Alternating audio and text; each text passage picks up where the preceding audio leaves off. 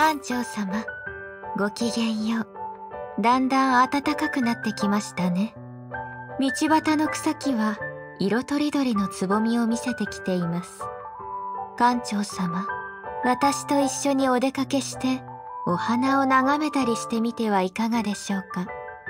最近の館長様はいつも部屋にこもって深夜までお仕事をされていました。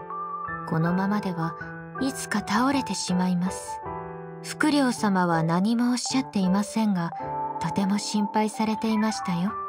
私にお手伝いできることがございましたら、いつでもお申し付けください。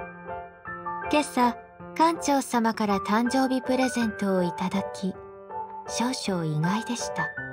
この船にいさせていただいていること自体が最高の贈り物です。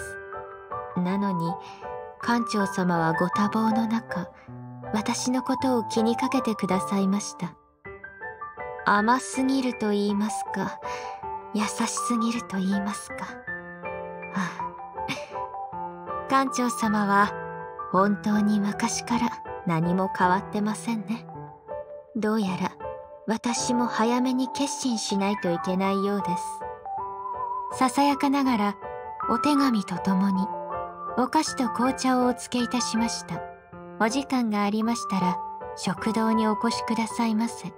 館長様のためにワイン入りのバラのアップルパイをお作りします。二人だけでお祝いをしませんか？お待ちしております。リタ・ロス・バイセ。